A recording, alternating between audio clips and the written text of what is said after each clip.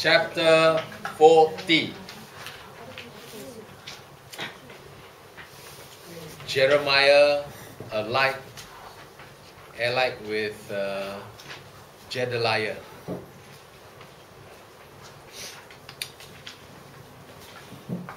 So, first 4 verses, Jeremiah and Gedaliah the governor, and then he was sent to Gedaliah. Then the third one, the response of the armies, verse 7 to 10. The response of the Jews, 11 to 12. And then a message to Gedaliah, 13 to 16. Verse 1. The word that came to Jeremiah from the Lord after Nebuzaradan, the captain of the guard, had let him go from Ramah. Where is Ramah? Ramah is some of the places can't find. But okay, never mind. Okay, Ramah is about 6 miles north of where they were. When he had taken him bound in chains among all who were carried away captive from Jerusalem and Judah, who were carried away captive to Babylon. So, we can't see from here. Okay, look at this map. So, Jeremiah was in prison. He was released and he was taken to Ramah, which is about 6 miles north. Now, together with the other Jews who were taken captive into exile. There must be a mistake, because he was supposed to be released. So by mistake, they have taken him together with the whole group. Now, today we think is, but Nebuchadnezzar up there had already given instruction. But those days they don't have WhatsApp. So message didn't travel so fast. So by the time the message came, they had already rounded up everyone, right? And start moving them. It was only at Ramah, then they said, hey, this man, King Nebuchadnezzar say, release him. Okay? So, verse 2. And the captain of the guard, Nebuzaradan, took Jeremiah and said to him, now this Nebuzaradan, is he a Jew or Gentile? Gentile.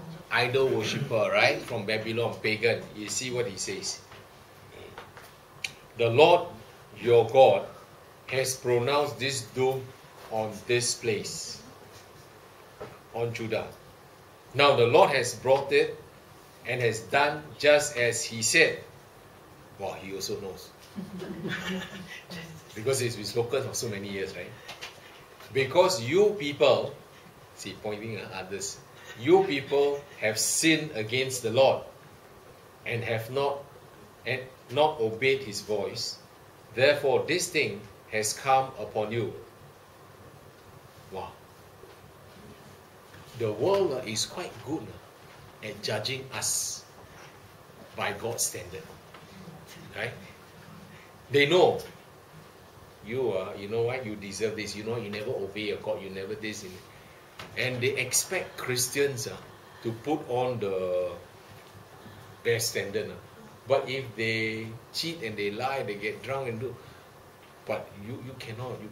No. Wow, God will punish you. They are judging us. Okay? So this God, I mean, it sounds as if he is the prophet scolding his own people, but actually he's not. He's a pagan. So, question, should we then conform to the world? We shouldn't. Yeah. They are judging us by God's standard, which is good. But meanwhile, the church wants to bound the people or go wherever it seems convenient for you to go. So the captain of the guard gave him rations and a gift and let him go. So while Jeremiah has yet to arrive at Jedediah's place, Nebuchadnezzar is like rushing the thing, hey, quick go, send you there. And gave him rations and gift. Then Jeremiah went to Jedediah, the son of Ahikam, to Mizpah. So he went to Mizpah, which is north of Jerusalem, because Jerusalem was in ruins. And Jedediah made his office, his HQ there. And he went to Mizpah and dwelt with him among the people who were left in the land. There were some people who remained, so they were all there. And what it tells us is Jeremiah chose to stay in the land which he loved and with the people whom he loved. This is God's gift, the land, to his people. And these are his people. He could have gone to Babylon and enjoy the special privileges, but he chose to be with his people. So you can choose to go to the world. Babylon is a picture of the world, right? You can choose to go into the world, or you choose to stay with God's people. He chose God's people.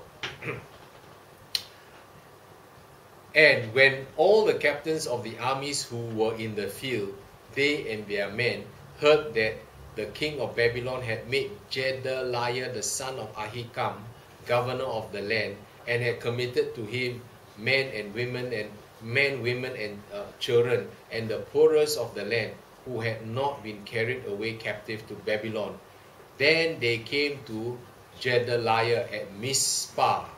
And who were they? Ismail the son of Nethaniah, Johanan and Jonathan the sons of Kareah, Siriah the son of Tahumeth, the sons of Ephi, the Netophathite, and Jezaniah, the son of Makkathite, they and their men. So if you look at this map, now there is this site, this guy is very good. Almost every chapter or so, he will draw a map. Yeah. Generation map or something, the website. So he draw freehand, but it's simple enough for us to know. Now what happened?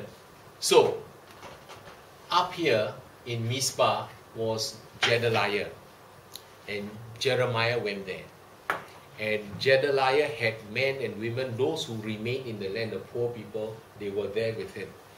Now, meanwhile, during the invasion of the Babylonians, some of the people in Judah, they escaped.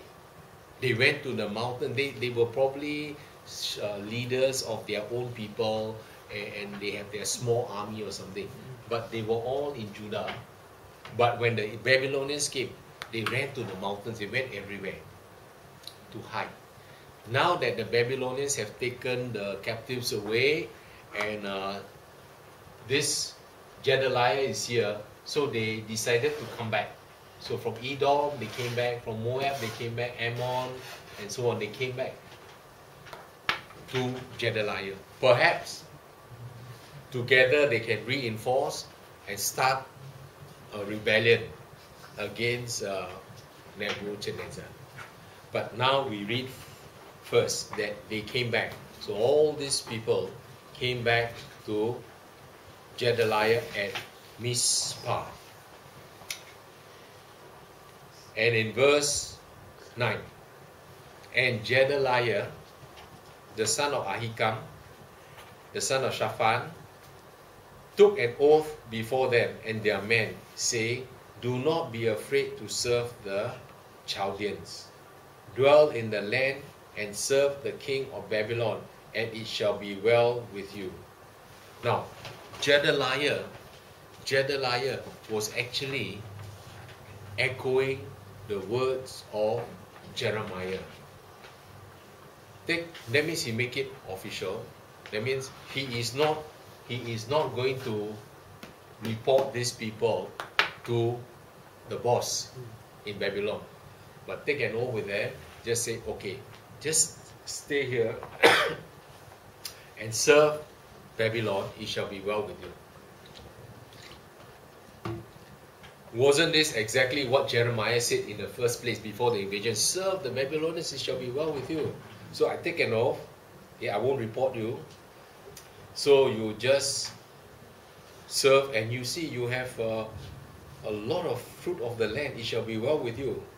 As for me, verse 10, I will indeed dwell in Mizpah and serve the Chaldeans who come to us. But you, gather wine and summer fruit and oil, put them in your vessels and dwell in your cities. Because these people, they were not in Jerusalem, but they were in other cities in Judah. So go back and dwell in your cities that you have taken. Likewise, when all the Jews who were in Moab, among the Ammonites, in Edom, and who were in all the countries, heard that the king of Babylon had left a remnant of Judah, and that he had set over them Gedaliah the son of Ahikam, the son of Shaphan, then all the Jews returned out of all places where they had been driven, and came to the land of Judah, to Gedaliah at Mizpah, and gathered wine and summer fruit in abundance. This is what? Blessing. If there is no blessing, there is no wine, there is no summer fruit. Moreover, Johanan, the son of Kareah, and all the captains of the forces that were in the fields came to Gedaliah at Mizpah and said to him, do you certainly know that Baalis, the king of the Ammonites, so the king of the Ammonites, these are enemies of Israel.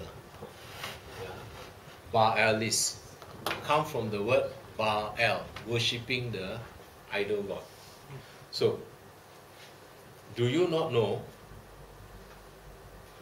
Do you certainly know that Baalis, the king of the Ammonites, has sent Ishmael, the son of Nethaniah, to murder you? Among the group of people who returned to you, one of them is a traitor.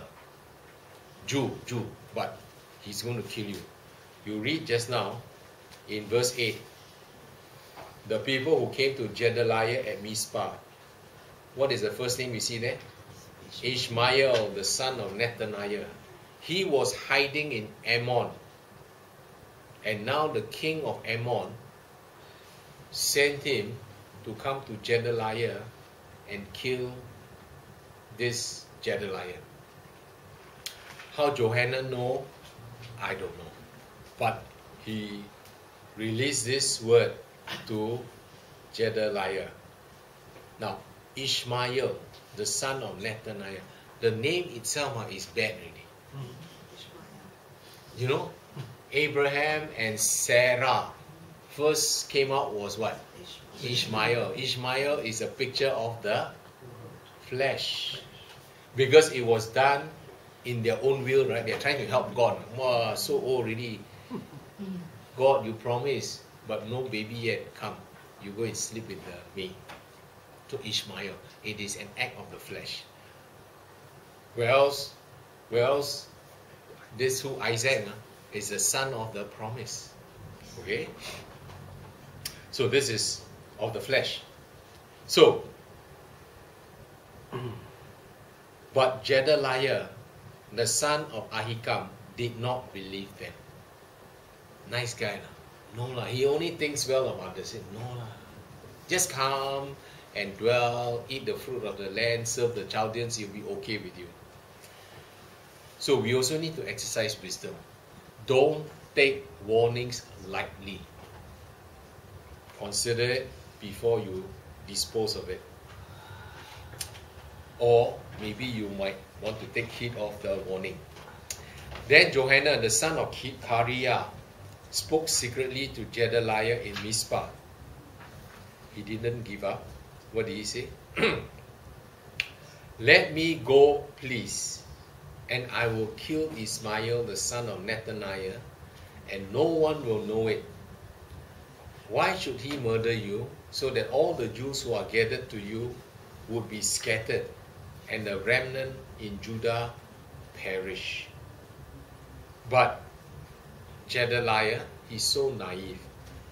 The son of Ahikam said to Johanan, the son of Kareah, you shall not do this thing, for you speak falsely concerning Ishmael. Okay, so we stop here. This is chapter 40.